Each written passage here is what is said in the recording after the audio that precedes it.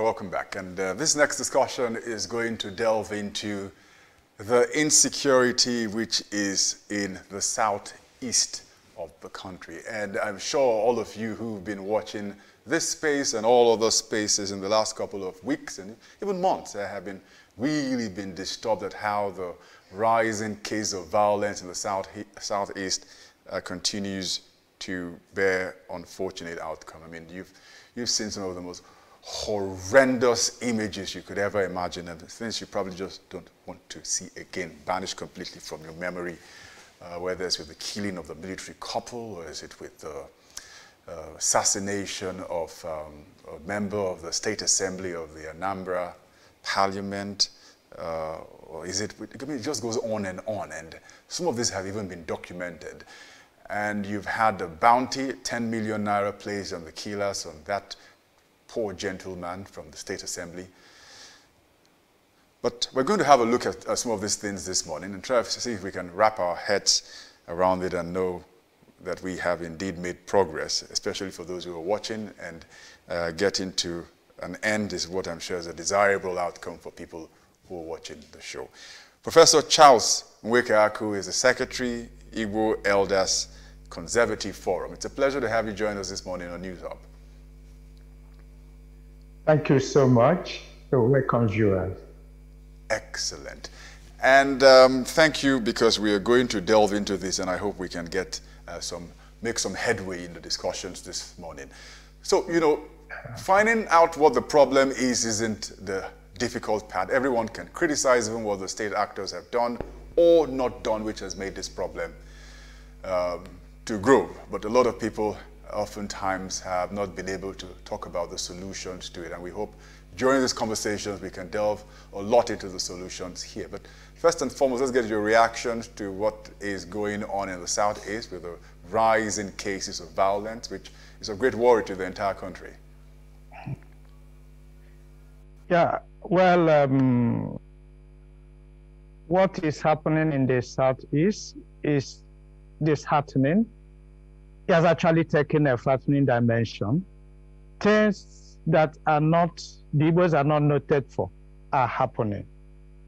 Killing, bloodletting, and all forms of violence are not part of Igbo tradition. And we frown it. It is actually worrisome that things like that are happening. And we believe that something is wrong somewhere. And so it doesn't give joy to any person, especially any person that has Igbo. Now that Southeast is saying that it is their turn to produce the next president of Nigeria come 2023. And so, and we are getting this thing to give an impression that Southeast is not stable, but it is not true. So we are not happy about it, and we condemn it in its entirety.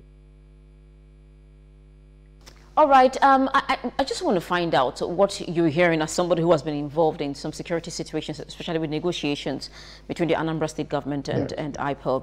The situation of things happening in the Southeast, is it the category that the people who are actually committing these atrocities fall under? Is it that they're just frustrated with the system, or they are being sponsored by some political, you know, big wigs for vendetta purposes, or they're just criminally minded people? How do we categorize, you know, because this is on another level entirely?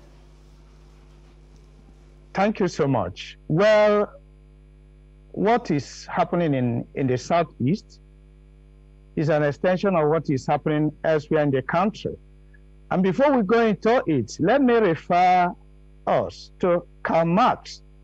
Karl Marx believes that all the conflicts in the society are caused essentially by the struggle for the control of material resources between the have and the have-nots.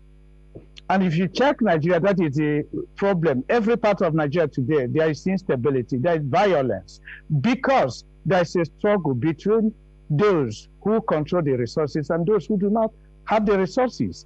And the resulting effect is violence. and the other things. So all these things are permutations of conflict. Now, when you come to Nigeria, you see that insecurity has increased in almost every part of the country. And so why is it so? You find out that bad governance, maladministration, have been responsible, because you find out that less than 5% of the population controls over 95% of the country's resources. And so many people who do not have it now think of other way of getting part of it. And that's why some people resort to all forms of violence, stealing, kidnapping, assassination, and so forth. We are not saying that these things are justified for whatever reason. Killing is not justified for whatever reason. But we must point out to the fact the major cause of these things, maladministration and bad governance. So you come to a situation, for example, Nigeria. Nigeria is an oil-producing country, 6th largest oil-producing country in the world. And in Nigeria has also become the poverty capital of the world. And so you have many people that are below the poverty line, that they must survive. But we are not saying that what they are doing is right. But the truth is that people now take different means in order to survive. And that whether you talk of Boko Haram, talk of other forms of groups struggling for power, because they believe that getting power is a sure way of controlling the resources. And so when you get to Southeast, for example, you see that of Southeast is a compounded problem. You have, on the one hand, gross marginalization of the entire region by the federal government. No projects, no industries. You come to recruitment, they are discriminated against. You come to admission, they are discriminated against. You come to promotion, they are discriminated against. You come to, so you have all forms of marginalization. And people are not happy about that. Now, when you also come to Southeast itself, you will see at the state level, the governments are not doing enough. The available resources are not being equitably distributed. And so people have lost confidence in government. And now, a number of them, though erroneously, believe that the only way out is to take up arms. It is condemnable, but this is the truth. And so, because of increasing suffering, increasing poverty, unemployment, decreasing depreciation of the currency, and so forth, so you keep on having social vices. So it is inevitable, because the environment is no longer conducive. But we are not saying that these things are justified by whatever reason, but these are the causes: bad governance, maladministration, and inequitable distribution of resources in the society. So to some extent, most people have lost confidence in government. Right, Professor. And so they believe that the only way is to take up arms. It is condemnable. Right, Professor Weke, and I was right from the beginning. Everyone knows what the problem is. I mean, they know what the root of the problem is. And great that you, in your analysis, you can identify the socio-economic problems. Even the data from the Bureau of Statistics will show exactly what the problems are and how it has led to the results we're seeing. And the great thing with research, speaking with a former ambassador, also an Igbo elder too, some days ago, and you know, the same sort of analysis he came up with, and then said, we need to point in the right direction how this will be solved, which is where I think the real issue now is. So even in research, you know, you've highlighted what the problems are, and from what the problems are, you can't find the solutions to each of these things. But is it as easy as that when you say, for example, unemployment, you say state capture of resources? If you as an elite and as a leader in the Igbo community say, for example, we need one thing, I don't want to be an eternal optimist to believe that a silver bullet will solve all of this problem, but what is that one thing you think will make a seismic shift in how the security situation in the Southeast will improve? Yes, the security situation in the Southeast could be addressed through a multilateral approach. Number one is good governance. If you have good governance, that will guarantee equitable distribution of resources. That will guarantee accountability. That will guarantee transparency. And that will help people to begin to have faith in government again. That is one. Two, there's need to have consultation. Consult all the stakeholders, give them a sense of belonging, discuss with them, find out their views, make them to be part of the conflict resolution process. Number three, dialogue. Dialogue with people. There's no place kinetic measures essentially can provide solution to violence. Where sometimes you may adopt kinetic measures, but essentially go for non-kinetic measures. Dialogue with people. Find out what the problems are. So in this case, give them a sense of belonging. Let them be part of a conflict resolution process, and then you get results. So in the case of the Southeast today, because you remember before the Anambra state election, there was a story everywhere that IPOB and other youth organizations threatened that there will be no election. Well, some of us will reach out to them, dialogue with them, explain to them why that election should hold. And after explaining, less than 24 hours, they come out publicly and say, look, people, feel free to go for election. Because first they were consulted, second they were respected, third they were given a sense of belonging.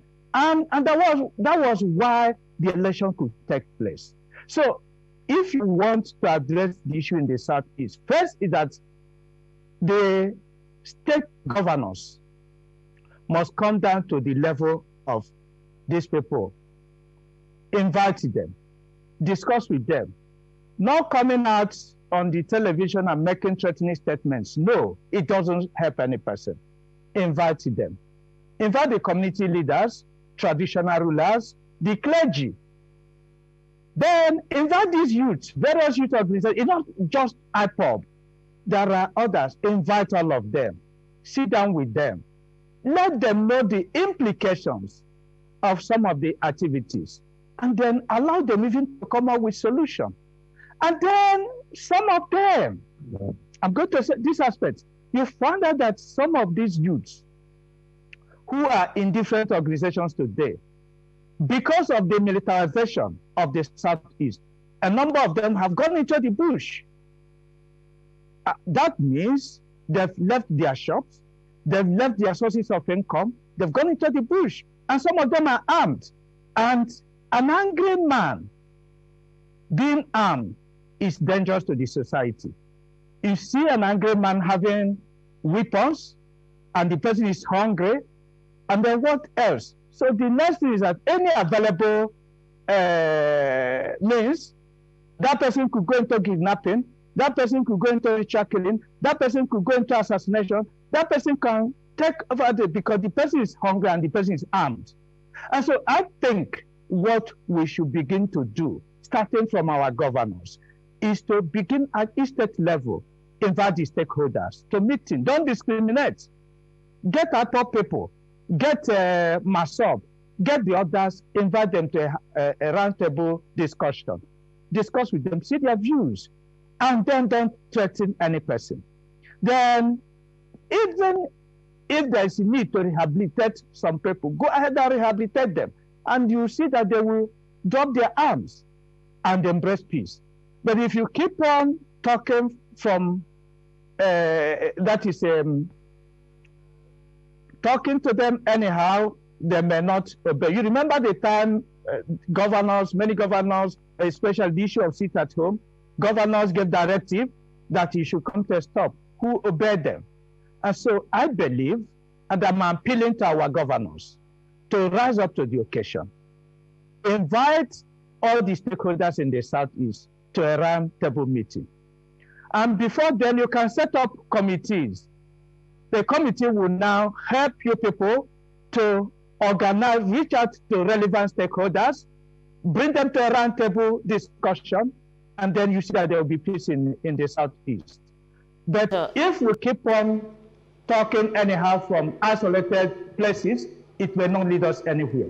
But good governance above all is very, very imperative.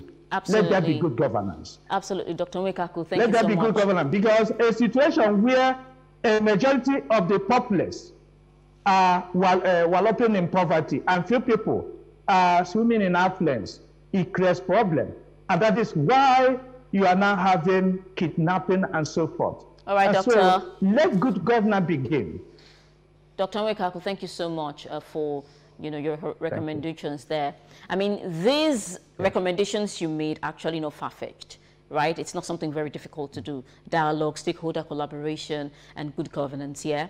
But I wonder why it's been lingering, despite this is not the first time people have been making such recommendations anyway. And it makes people wonder why the situation is lingering and then worsening.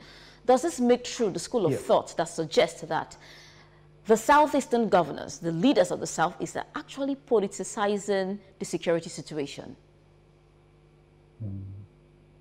Yes. Apart from that, people have lost confidence in the governance.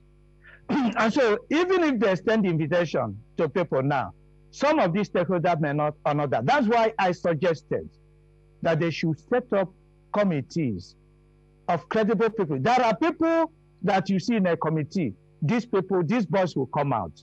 Apple people will come. Masop will come. If they invite them direct, they may not come. Set up committees comprising credible and respectable members of the society, and then let them provide the platform for this meeting, and it will work. So, yes, I agree with you that issue of politicization is there. Some people, you see, for example, there was a time Southeast governors came up and said that they had established a bubago. In establishing that bubago, they didn't do much consultation. In establishing the bubago, they invited foreigners who are not Igbos. And so people from the beginning did not have that confidence in the bubago. And the other processes were not observed. And so we are saying, yes, it's part of the politicization. We are appealing to the governors to calm down. Look out for some, in every state in Igbo land, there are people who still enjoy a modicum of credibility. Get these people.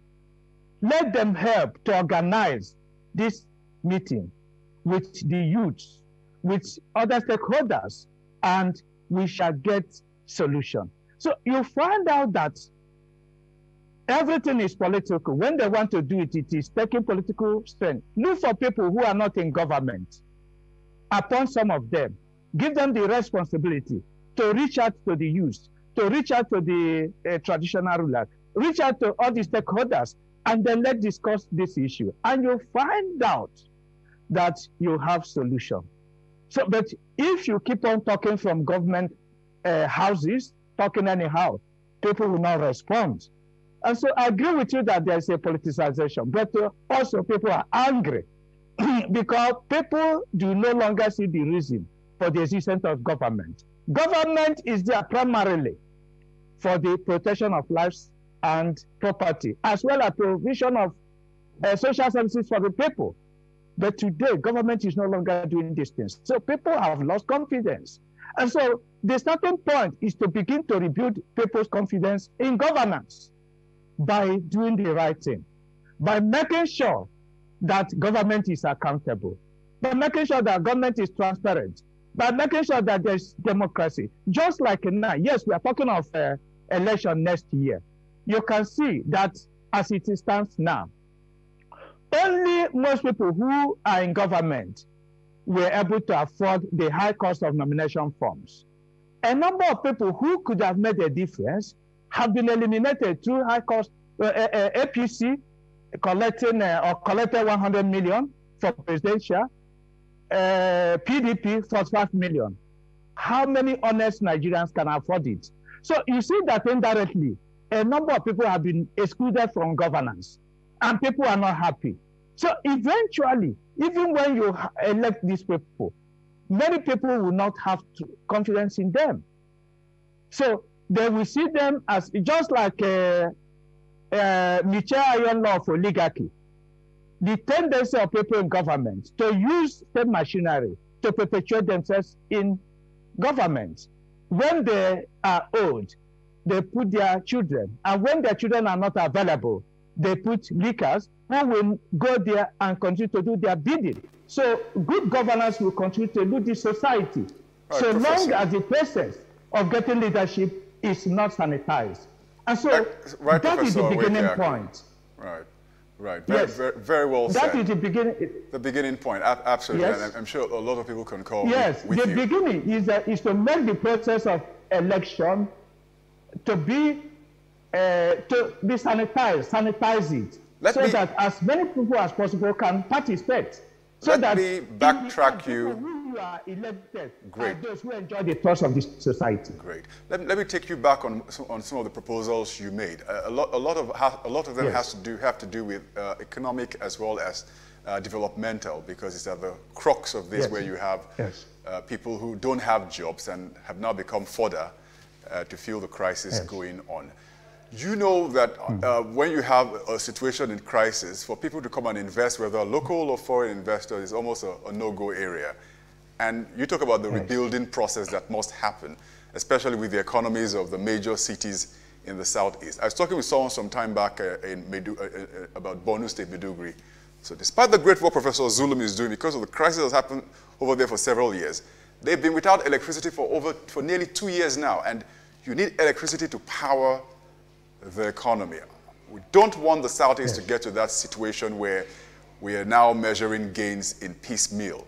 What will you say in terms of how the private sector can come in to help rebuild? I know many of them don't want to talk about investment being lost there in the Southeast because of the sit-at-home order, but you're going to need yes. everyone on deck, according to what you say, to help in the rebuilding process. Yes. So far, I haven't had anything yes. from the private sector. It's been more of what the government can do. What can the private people do to help at least restart the economies in the Southeast? Yes, well, you found out that Igbos generally, they depend on small and medium enterprises. An average Igbo man is a trader. And so you find out that for you to trade, for you to set up a small business, there should be security in the society. And so today there's no security. There should be power supply. So you go to the Southeast, you don't have access roads, you don't have power supply, there is insecurity. So what are you going to invest? So you find out that without good environment, a conducive environment, investment is difficult. So in the Southeast today, you have bad roads. 2, there's no power. 3, don't have other federal government presence that also help to generate employment opportunities. So essentially, people who are supposed to do this thing, they don't have the enablement to do that. So they should come in. But they can only come in and invest when the society is secured, when the environment is secured. So at this time today, how many people will bring their money and invest in an environment that is not secured? Even going to work, you are not sure if you leave your house that you get to your office. You are not sure that if you leave your office, you get home because of increasing insecurity. So there is a need to have security in the Southeast for investment to take place. There is also a need to have power supply so that the cost of production will be less. So today, investment in the Southeast is very high. And that's why many people are running out to invest elsewhere. But we are appealing to them that there's no place as good as home. East or west, home is the best. We must make Southeast conducive for all of us so that small and medium enterprises can begin to thrive again. So even the federal government has adopted SME as engine of development. But for Southeast, that was just a confirmation of the obvious fact, because we depend on small and medium enterprises. But because of bad governance today, because of insecurity, because of lack of power and other things, even financing is difficult. It's becoming difficult for people to invest. So today, you find out that a woman that sells akara, or a woman that roast yam and plantain, is no longer sure of her security. So where will she begin? And even when you talk of sit at home, remember, when you sit at home, your stomach doesn't know that you're sitting at home. Your children do not know that you're sitting at home. They will eat. And that's why Kamas considers economic activity as the most important activity in the society, because it has to do with the production of food, without which no person will survive. So we want a conducive investment climate in the Southeast for small and medium enterprises to begin to operate again. We want security, we want power, we want good road network. So if we do this, you don't need to ask an Igbo man to begin to invest. So trading is part of us. An average Igbo man is into trading, but there should be a conducive environment for that to take place. All right, Dr. Mikaku, thank you so much for that. Let's just stay a bit on the kinetic versus, the dialogue recommendations. Not so long ago, specifically, I think between 2020 and 2021, a lot of Easterners, Southeasterners, were screaming, military operations, no, we don't want that. Even when operations like Python Dance and Golden Dawn was put in place to help curb the insecurity issues around, specific states in the region. Yes. Would you say, with the benefit of hindsight, that probably should have continued? Did it help in any way, or did it make matters worse? Well, the militarization made matters worse, because the militarization actually made people to lose faith in government. So they decided to take arms in order to defend themselves. They take up arms in order to defend themselves. So the militarization of the Southeast was a major cause of the situation we are passing through today. So you don't solve a societal problem with militarization. And so when the military came like that, the target essentially were the youths. And so many youths lost their lives. Till today, we have many Igbo youths languishing in different detention camps in different parts of the country. And that is not good enough. You are talking of a economy where youth form larger percentage of the labor force of every country or state. So with most of our male youths driven into the forest, who will now do the economic activity? And so the militarization actually aggravated the situation we're having today. But that is not to justify what is happening in the Southeast today. So that militarization of the Southeast is not good. And so we condemned it, but we are also saying now, we must not continue to blame any person for that. We have to, our people, our youths, our stakeholders must know that our people are suffering. The need to drop the arms has come. We should drop our arms and embrace dialogue. We should look for solution. We must come together and discuss, and then ensure that we give every person a sense of belonging. When you give people a sense of belonging, they'll support the government. And if people support the government, now you see that there's no limit to what the government will achieve. So today, government and the people are isolated. And that is the major problem. People do not have confidence in those in authority. And that's why the non-state actors have taken over, because they see them as a new source of power, as a new source of encouragement. And that shouldn't be. And so we are saying that militarization is not an option. And any person thinking of it is not helping the matter. We don't want that. What we should do is dialogue. Let's dialogue with all the stakeholders. Let's consult, and then let's find solution for insecurity and increasing violence in the Southeast. If we do that, you find out that businesses will pick up. Because so long as people are not sure of their security, many people will not invest. We have many people that are in diaspora. They can't come back and invest because security is not guaranteed. Their security is not guaranteed. And so I believe that if the government will change its approach, then peace will return to Southeast. Government should change its approach. Forget about high-handedness, forget about threats, forget about militarization. Embrace the people, call them, dialogue with them, and then rehabilitate some of them. Because another problem we are having now is that most of these youth who have been driven into the forest for many months and some years have lost their businesses. So remember, they have family, they have wives, they have children. And today, some of them, their children are no longer in schools. Their children have been sent out of schools. So how do they adjust in the society? So there's also need for rehabilitation of some of them. Government can do this with whatever little resources we have.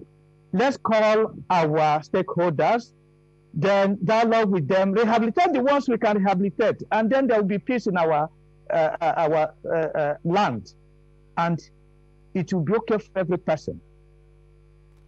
All right, thank you very much, Professor Mekakwan, and brilliant conversation we're having with you so far. So help us also, because I understand you've got a rich background. I mean, I'm just looking through some of the stuff you've done, and I mean, really impressive, especially in the media, interestingly, as a senior editor and publisher. But help us look at what the media also too has done in its role, because they're also vital partners in how this whole story is unfolding, especially in the Southeast, and how it's being covered. In your view, what you think it's done right, and what you think it's not done right and has to improve on in how the stories are being presented to the people? Well, I want to commend the media for the wonderful job they have been doing, but there are some areas they need adjustment. If not for the media, many people wouldn't know what are happening in different parts of the country, including the Southeast. Is the media. But sometimes the media reports are sensational, and that should not be it. I read journalism, I practiced it, and we were taught that in reporting, your reporting should be objective. And how do you ensure objectivity? By giving a balanced report. Taught to Mr. B, taught to Mr. A.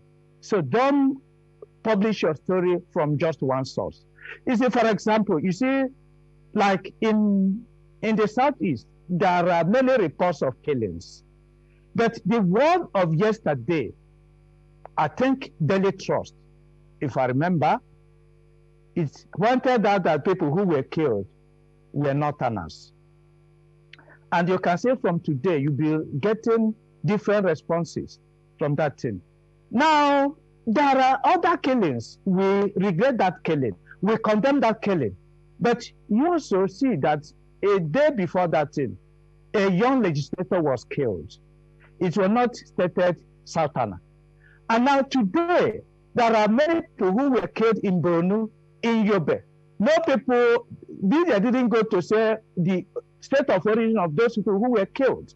So the moment you come say Northerner or Westerner, you are sensationalizing that report. So I want to appeal to the media. They should be very sensitive. Today, Nigeria is on a precipice. If media do not take care, they are doing a wonderful job, I agree. But there is a need to be careful in reporting. you must be careful how you choose your words. That adjective that was added in that report was not good enough. You could have said a woman and 4 children killed. Yes, we condemn it. But now saying identify not an answer. You see, these people who are killing, they don't ask you where you come from. The young legislator that was killed, no person asked him. It's just that they caught him, unfortunately, killed him, beheaded him. Other people the same thing. The other time, Dr. Akunya was killed, and so forth. So the media should be careful in reporting so that they do not sensationalize certain things to avoid instigating different sections of the country. While I extend my condolences, Igbo Elders Consultative Forum has already extended condolences, condemned the killing, but we want to appeal to the media to be careful in the choice of their words. They are working. There's no doubt about that. But they should try as much as possible to be objective, to make sure that they give a balanced report. When you give your balanced report, look, no person will have any problem with you. So we want to thank the media, but let them try as much as possible to avoid sensation so that you don't set Nigeria on a civil war again. We don't want that. We don't want that. All right, Dr. Mekaku, thank you so much. Yes. The Igbo Consultative, Elders Consultative Forum, among other groups in the Southeast, are really clamoring for, the Southeastern, presidency come 2023. And we're wondering how that's going to happen when we have some people still in the Southeast that are, canvassing, campaigning for people from other regions. I mean, there's a lot of wonder around if the Igbos have one voice in the first place to push home and be able to get this demand. Your thoughts, please. Well, I think even some of the killings, because we also set up committees to investigate, most of them were not traceable to the Igbos. And that's why you now have a conspiracy theory that those who do not want Southeast to produce the next president come 2023 are part of the problems we're having in the Southeast. Now, just to give the impression that these people could not be trusted. Now, let me start. In 1999, when Nigerians compensated the Southwest for the annulment of June 12, 1993 election, believed to have been won by Chief Abiola. You remember that in 1999, the Southwest was compensated by ensuring that major political parties zoned the presidency to the Southwest. And that was why Chief Olusegun Obasanjo and Chief Olu Fale were the candidates. Before then, you know that an illustrious Igbo son, Dr. Alex Ekwueme, former vice president, organized Group 34 that actually metamorphosed into PDP. Other thing being equal, he was set to pick the ticket. Equally, Dr. Boniono organized ANPP then. He actually picked the ticket. But when the issue of compensation came, both of them stepped down, and Southwest was compensated. So they were not in agreement. As a matter of fact, they voted for Alliance for Democracy, but Nigerians voted for Chief Olusegun Obasanjo. Today, instead of Nigerians coming to talk with one voice, they are looking for just to give a dog a bad name just to hang it. They are telling you that the Southeast are not speaking with one voice. Tell me any session that has spoken with one voice before. So at every point in time, the Igbos, we agree, are Republican in nature. But equally, the Igbos can also come to a consensus when it matters most. So in this time, the Igbos have been consistent. The Ohaneze, the Igbo Elder Consultative Forum, the Igbo Ohaneze Youth, and so forth, we have been saying it is the turn of the Southeast. Apart from the Igbos, Afeni Fere leadership has also said it is turn. The PANDEF, Southern and Middle Belt Forum, many Nigerians have been saying it is the turn of the Southeast. But a few Nigerians who do not wish the Southeast well are creating problem there, saying that we're not speaking with one voice. Tell me at every point in time, any other section of the country spoke with one voice on issue of leadership. Right. But even this one is unprecedented. For the first time, the Yorubas are saying, give it to the Southeast. Chifayo Adebanjo, the leader of our periphery, has several times said it. Chief Edwin Clark, the leader of Pandef, has several times said it. Dr. Butrus Pogo, the leader of Middle Belt, has several times said it. And many other people, even Northerners, have said it, zoning to the Southeast for the sake of justice, Professor Wike, peace, thank you, and equity. But people who want to foment trouble are telling you that Southeast are not united. There are killings in the Southeast. How many people are killed in the Southeast? Today, see what is happening in Borno. It's a rolling, see what is happening in Yobe. See what is happening in the Northwest. More people are killed in the North.